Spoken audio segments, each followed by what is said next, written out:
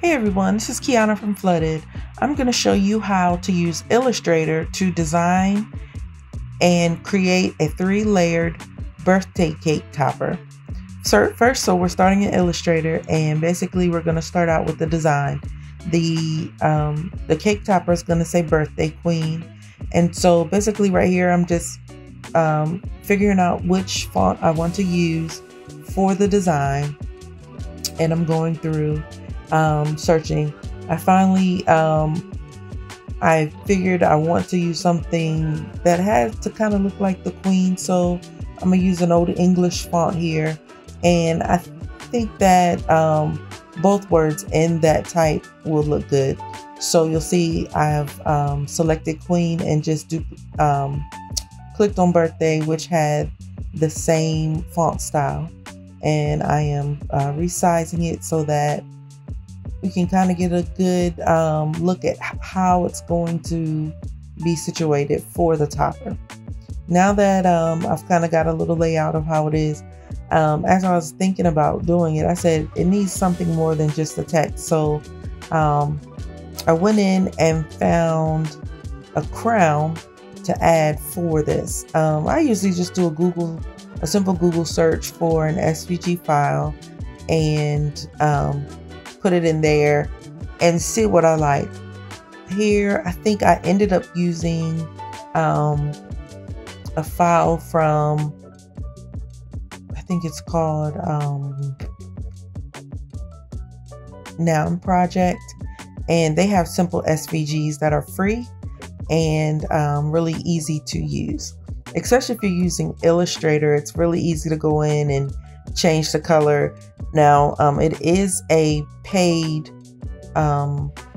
site, but they do have free, like you can get a free SVG or a free PNG, but you're not able to edit it. If you use the paid version, you can change the color, and I think you can like edit size and things like that.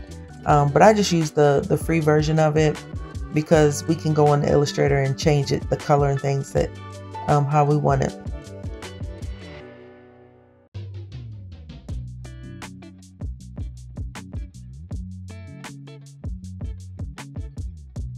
Okay, so now that I found the crown, I'm going to go ahead and resize it to fit the layout, and I want the crown to sit on the side of the Q. So you see me resizing it and putting it together, tilting it so that it's at the right angle. And once it gets to the right angle, what you want to do is, because these are two separate pieces, we need to fuse them together.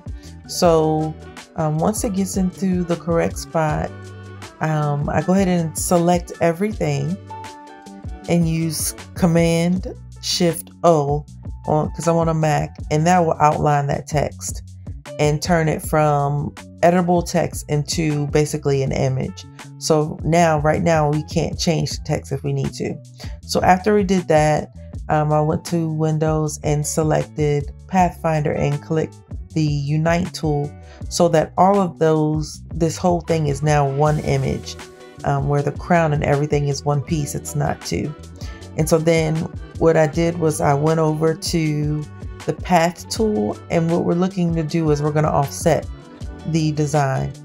And if you can see here, offset path, I ended up, you just kind of play with the numbers to see.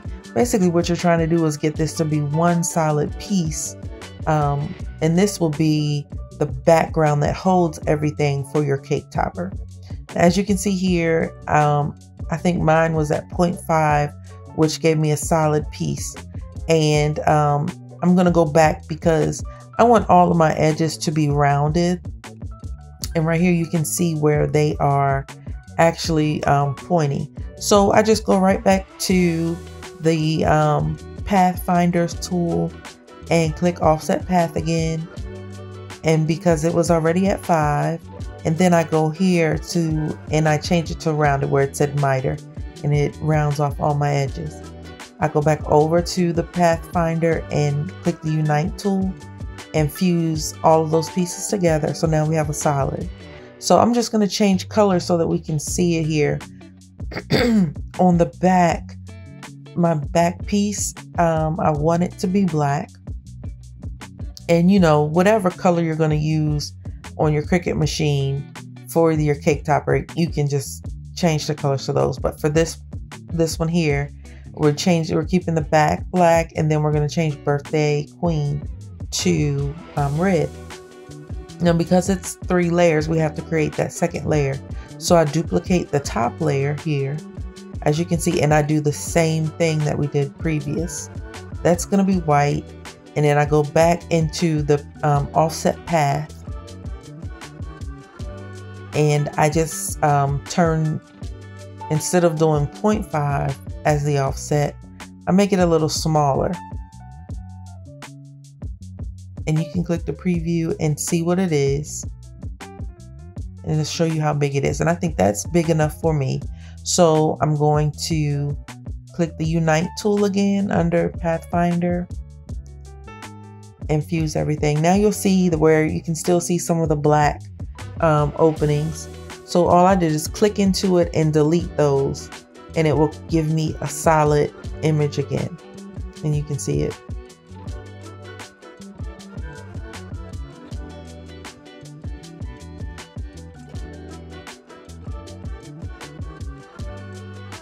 And see, as I select those, it just deletes them right out and makes that white a solid.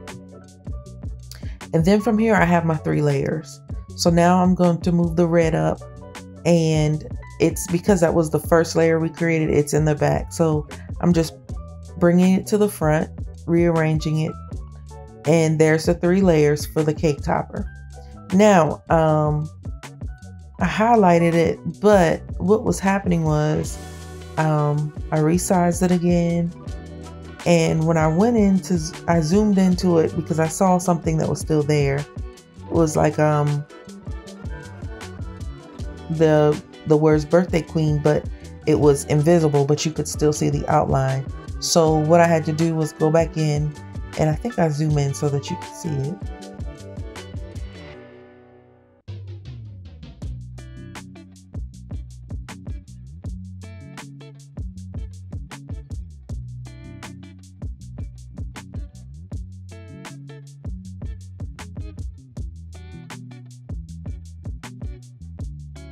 See right here, when I click on it, you can still see that there's something there, but it doesn't have a color to it.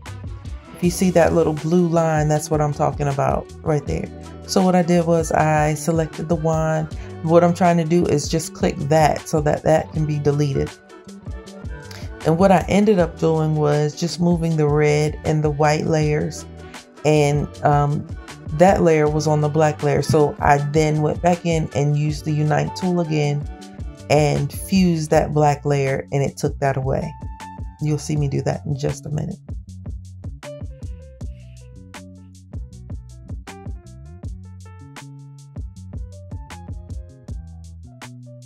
You can see it right there, the light, the blue. And I clicked the Unite tool and it took it out.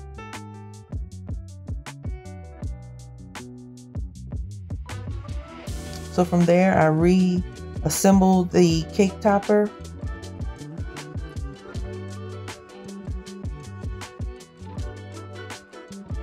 And now this file is ready to be sent into Design Space.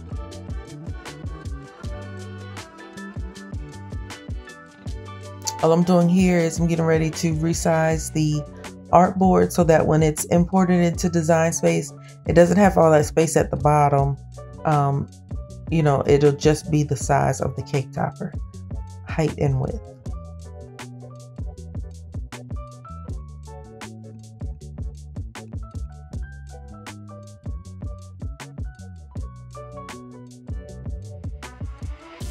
All right, so now we're saving. So I always do save as. I name my file. This is Birthday Queen. And you name it and save it wherever you want. But for Cricut Design Space, you save it as an SVG file. Select the place that you want to save it. You have it as a SVG. Then you click Save, and the box will pop up. So you always want to make sure that you select Convert to Outlines. If you don't convert it to an outline and you did not do that Command Shift O on your text, it will import into Cricut and say that it doesn't recognize some characters, and it'll, it may import some of the letters and some of them may be missing. So that's an important step to make sure you outline your fonts. So within, we're now in Cricut Design Space, and you're going to create a new project and go to Upload File, and wherever you save that file, you go and click on that to upload. I saved mine on the desktop. And there it is. You click Upload and then Add to your canvas. And once it's on the canvas, you'll see everything there. A little rule of thumb I like to do is combine all of the same color objects. So for all of the red, I'll select all those layers. First you'll click on it and you'll ungroup it. If you see here, I clicked on the Unite tool and it did it. And so now all the red is one layer, all the black is one layer, and the white is one layer. So now the file is ready to cut. Just making sure that it's the right size that I want it to be. And then there, I think I hit weld. And so when you do weld, it changes all the layers to the same color. We want to keep them different so that we can know what color goes on what layer.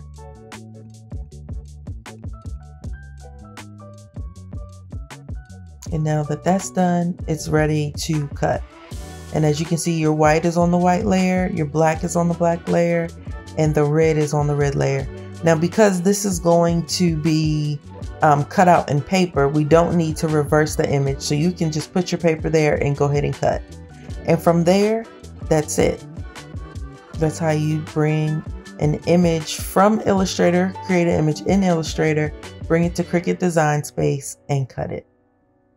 Thank you for your time.